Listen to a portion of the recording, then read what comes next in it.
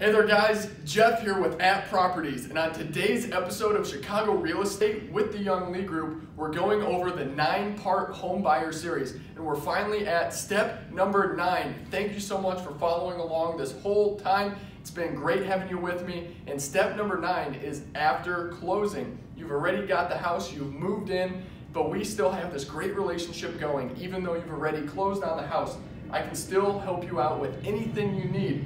Whether you're connecting with contractors or service people, reach out to me. I have a great pipeline of people to help you out with anything that needs to be done in the house. Also, you're going to want to rebuild your savings. I can help you give some tips on that and connect you with people that can help. Also, refinancing is a great option. Once you pay off enough of your house, you can refinance, get rid of the PMI, and I can help you lower that monthly payment so that you can keep saving more money. And then finally, home improvement projects. As you're in the home, you're going to want to maybe update a bathroom or kitchen and just do some projects. Before you do that, reach out to me. We have great contractors that work with us here at the Young Lee Group, and I'd love to send them to you so you can get the best deal and get the best work done. But anything that you need after you close on the property, just because our job's kind of done getting you the house, reach out because you are our client for life. We've given you 5-star service all along the way, and you can expect to keep getting that 5-star service from us at the Young Lee Group.